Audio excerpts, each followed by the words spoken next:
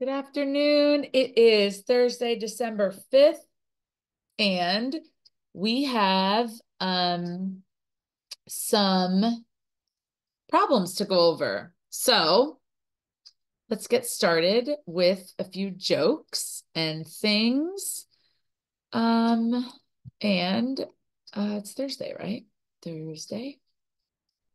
Don't forget that we have our test on Tuesday.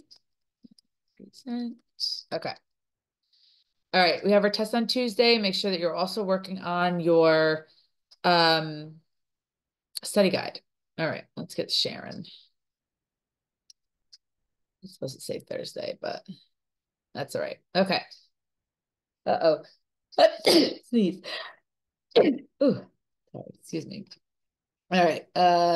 This is on Monday. Tuesday, 71. That was so great because it found, here we go.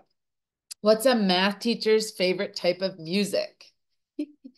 I thought this was funny because we've done a math teacher's favorite tree, favorite summer, favorite snake, um, algorithm and blues because we're using the standard algorithm. So I figured this would be funny now. And rhythm and blues is what R&B stands for, which I'm sure you knew. But yeah, algorithm and blues. I love that one. Okay. Our uh rebuses for today um are pretty good. Get it? Good. And then it's somewhere in comparison to the noon. Don't forget to use any prepositions like above, over, about, after, anything like that. And then maybe the shape it's going in and the word it is. And they have to be common phrases. That's what a rebus is. It like kind of just remind you what like a common phrase is. Okay. All right. So let's get started on today's homework. Okay. We are working on building fluency continually. And we played a game today in class where it was like, build the biggest number. We're going to do a little bit of that for homework too, based on place value. And I'm hoping that we are all at the next level for our homework, evaluating your work against the notes, revising your stake, and writing down what was wrong, how to fix it. Feel free to add any papers you want to the homework. The more thinking you do, the stronger your muscles, your brain muscles are. All right. So we have $50,000 to get to, and a hundreds place and a tens place to work with. So if I have to get to 50,000, I have a hundreds place, and these are the only numbers I have. I'm thinking, you know what? I have an eight. So I'm gonna go like 800 and then 60, and then I have one, two, three, excuse me, place values. And then 8 times 6 is 48. That's pretty close. But I know that I'm going to get a number that is close to this because of the place values that I'm using with the hundreds times the tens. And then over here, you'll see how, look, this rounds to 1,000 and then this rounds to 50, which clearly is going to be, well, let me see, this is 1,000 times 50. Hmm. Oh, yeah. Well, we have one, two, three, four zeros, which is what we have here. One, two, three, four. And then 1 times 5 is 5. So that's pretty great. All right, let's keep moving. All right. This is finding the product, but multiplying by powers of 10. So let's get that place value set up. 1, 2, 3. 8 times 2 times 1 is 16,000. So important. 1, 2, 3, 4. Get those zeros out. Don't wait till the end. And then 1, 2, 3, hook it. That's my comma. And 9 times 3 is 27 times 1. All right. Now, this is a little bit trickier. I have 400 times something equals 2,000. Now, I just want to think about this. 400 times 2 is going to be 800. So that's pretty close to 2,000. or at least if I double that. So I'm not going to have two digits here because this is a single digit. And if I doubled it, it would be 4. And even if I try one more, it would be 5. So I'm not going to need two digits here. So I know I already have 2 from the 400, right? And I have to get to 2000.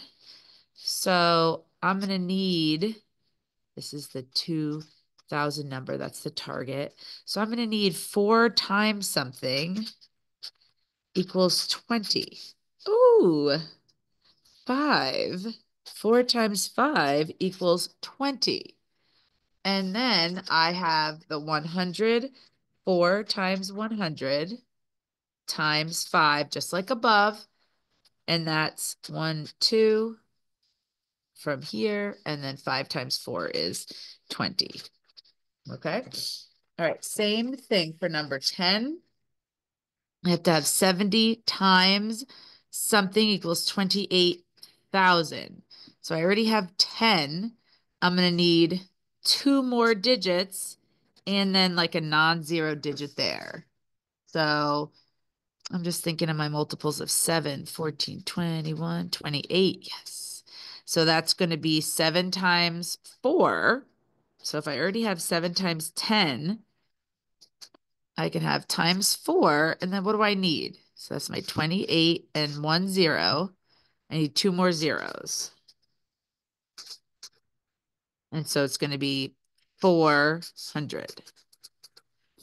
N equals 400 because I'm asked to solve for n.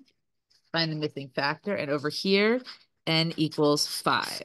Make sure that you answering the expression there. Now, it says explain or show the thinking you used to solve question 9. Well, honestly, I did just show all that thinking, but I'll explain it. For 2000, we already had a factor of 400, which is 4 times 100. So we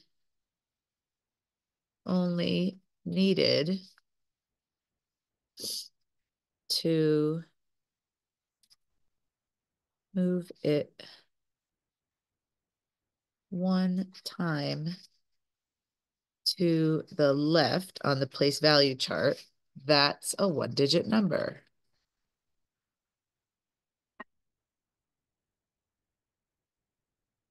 Um, 4 times 5 equals 20 times the 100 from the 400 equals 2000, right?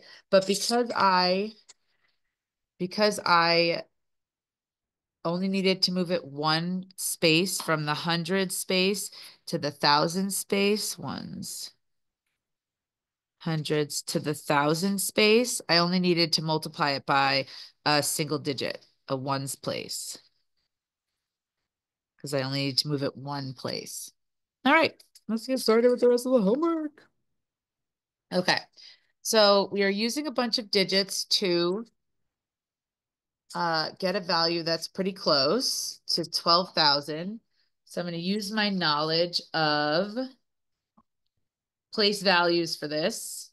And if you use different numbers, that's okay, as long as it's going to equal the same, about the same place values. Well, it has to have the same place values as 12,000. So it needs to go all the way out to the 10,000s place.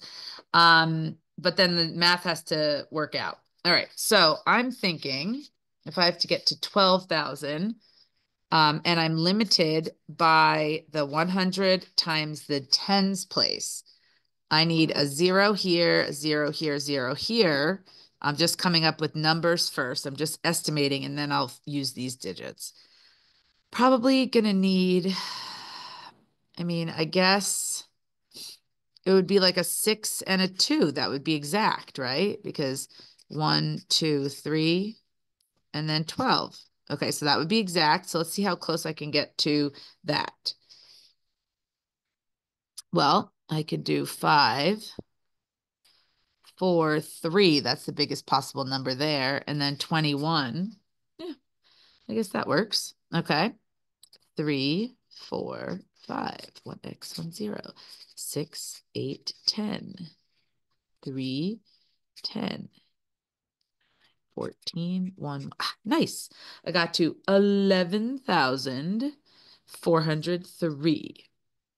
Same place values as 12,000. And I don't have like any bigger number to fit in the 500. So that's it. We did a good job.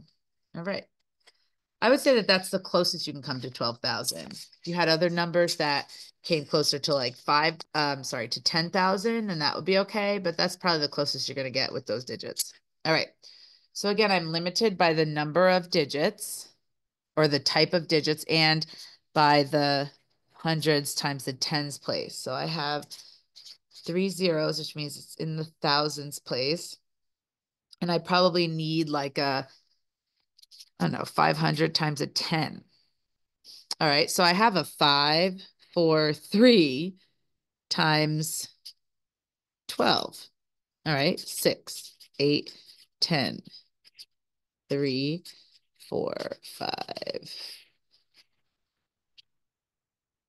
Okay, so that's pretty close. That's pretty close. Same place values. It goes all the way out to the thousands place. Goes out to the thousands. Oh, so sorry. Oh my gosh. Oh my gosh. It's so crazy. That's decimals. Sorry. Okay. It goes out to the thousands place, which means way bigger than one. Sorry about that. Right. All the way to 6,000. I'm going to write it again, but you can't see it yet. 6,000. Crazy Miss Cook writing the decimal. Anyway, so 6,000s. All right. So it was fun. Okay. Now we have a really, really detailed problem.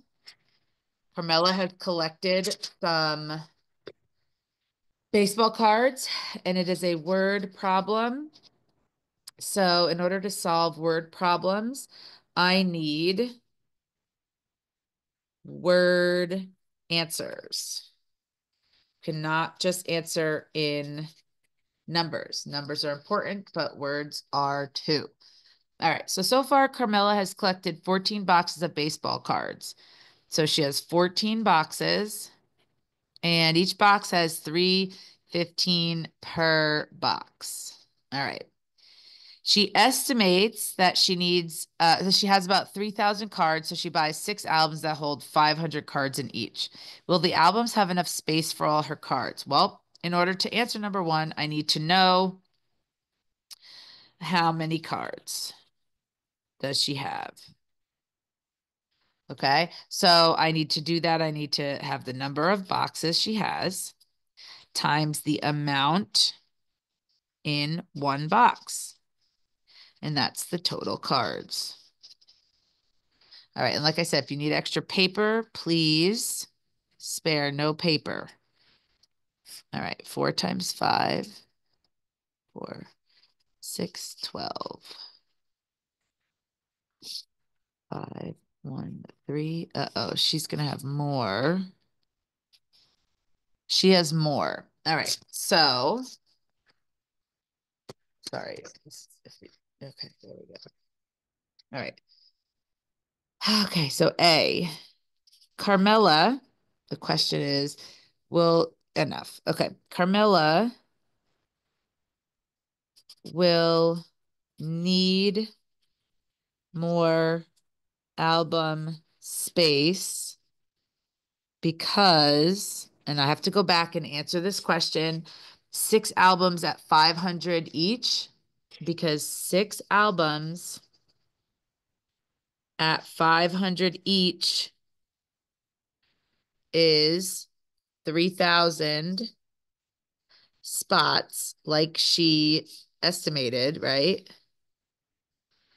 And she has more cards than that. Okay.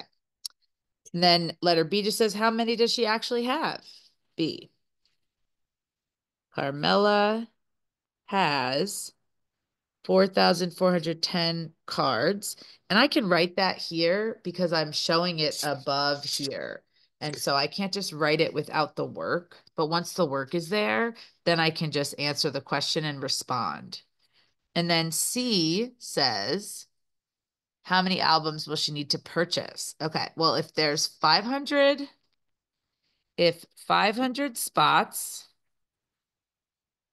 in each album, Carmela will need,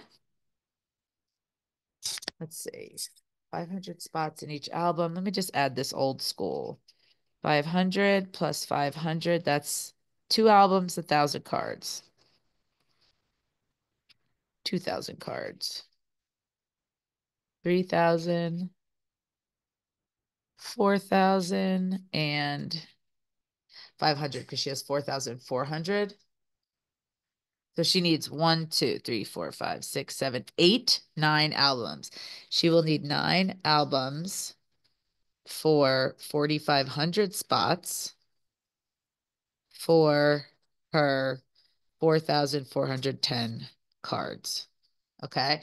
And because I have all of this reasoning here, and because I'm putting this sentence, if 500 spots in each album, so you'll need 9 albums and the number of spots it would be.